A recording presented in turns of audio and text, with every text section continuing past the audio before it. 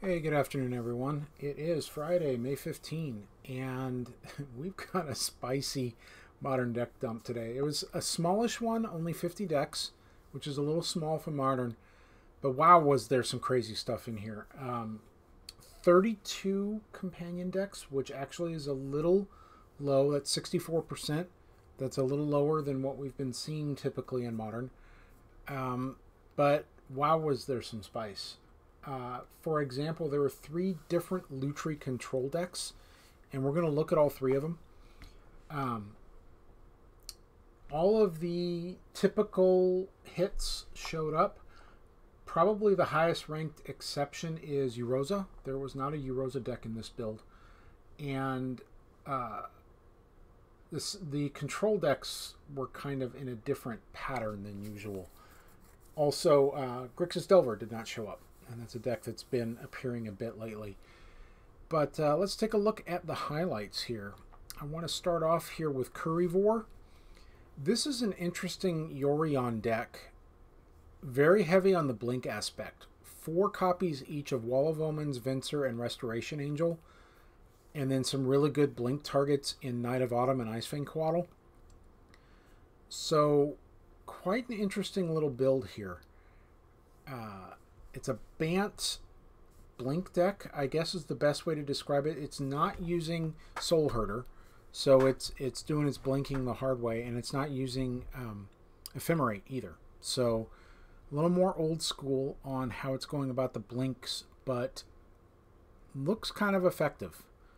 I do like the idea of blinking Spreading Seas. That seems like a good idea to me. All right, next on the list, Key to Life with... Oh, I wanted to bring up... There's a couple of Kiki Chord lists.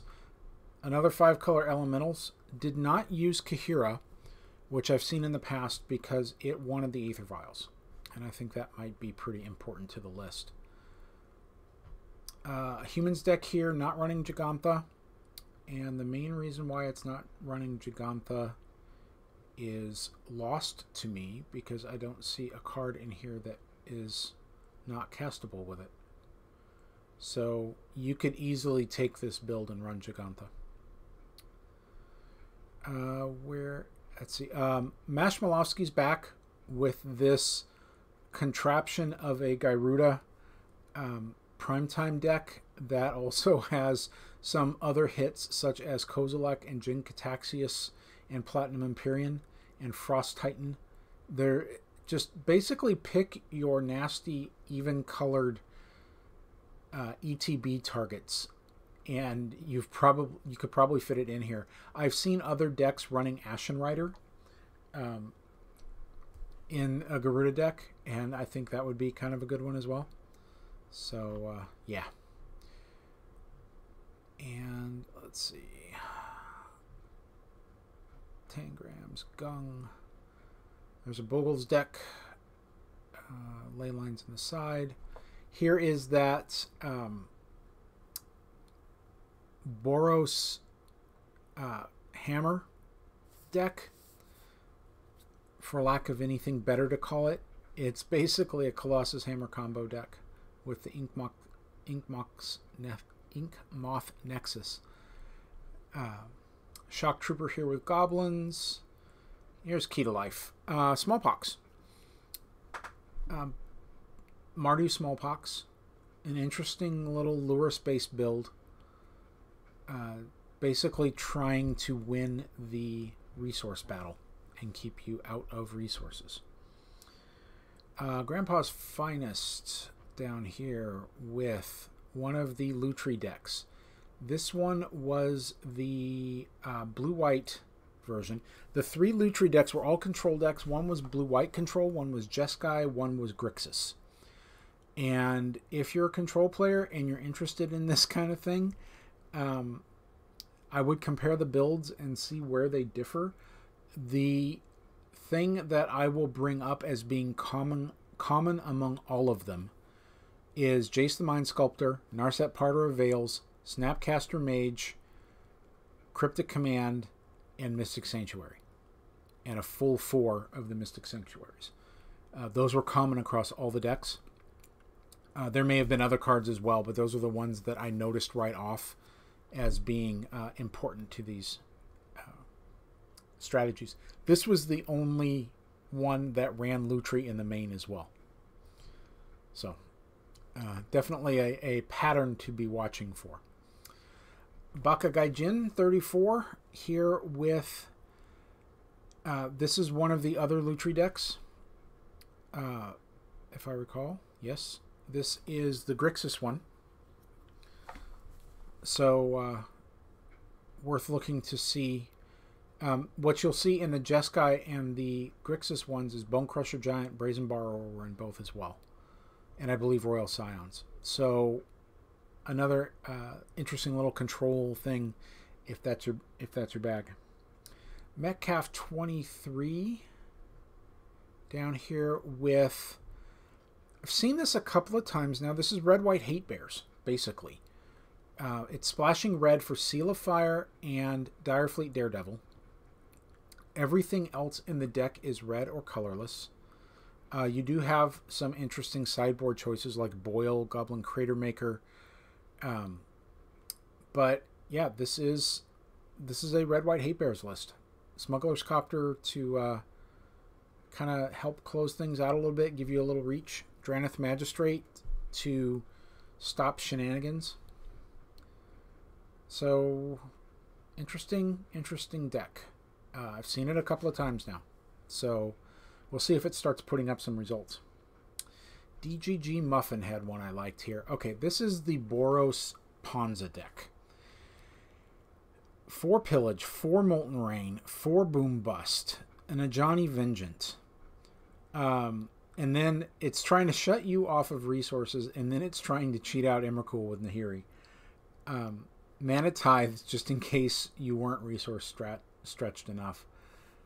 And Talisman of Conviction here is your red-white talisman. Interesting deck.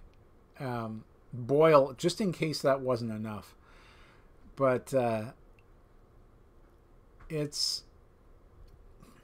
If this is your bag, and there are people I know who love land destruction strategies, here you go. This is a spicy number. RVNG down here had something I want to look at. This is so, for lack of anything better, I'm just calling this black-red aggro. You could, I guess, call it black-red prowess, because 3 of the 4 creatures in the deck have prowess. But it's I've seen it starting to show up in the fringes of the tournament results.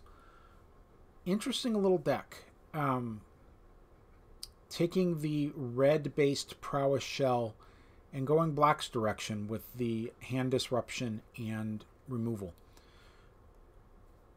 Of course, it's using Luris for resilience. So I don't know. This might be a thing.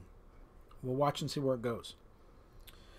ZX Rogue down here with the other Lutri deck. This is the Jeskai one. Just the 3 creatures and a Time Warp on top of a bunch of other things. Inspired Ultimatum. It's not a finisher, but it certainly is going to, once you've gotten to that point, it's going to leap you ahead if you've stabilized at that point. And then a relatively large Planeswalker package. And then the final deck I want to look at is the last one in the list here, WotC Coverage Daemon A, with Dimir Flash is basically what this deck is. Everything in the deck except for the Thought Seizes and the Nile Spellbomb is either an instant or has flash. And it's basically a tempo control style deck. It would not surprise me at all if this deck won a game just on the back of Creeping Tar Pit. But there's been smatterings of Dimir-based flash decks ever since Slitherwisp came out in Ikoria. So it'll be interesting to see if this sticks.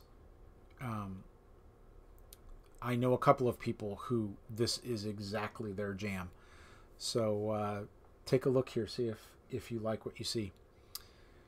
So that was the highlights today. I do recommend looking at the dump today. There's a lot of spicy stuff and variants on things that I glossed over a little bit. But, you know, if you want your combo goblins or your elementals or green-white Stoneblade was in here, definitely take a look. That's about it for today. Thanks for hanging out, and I hope you're enjoying what's happening here. If you do please hit like and subscribe and hit that notification bell so that you know when my next video is coming up. And that's it for the week. Have a good weekend. If you're playing in the Lotus Box Modern Tournament tomorrow, good luck. I will be watching when time allows.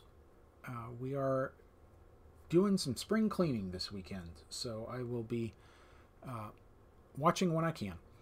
So enjoy, stay safe, and we will talk to you on Monday. Bye-bye.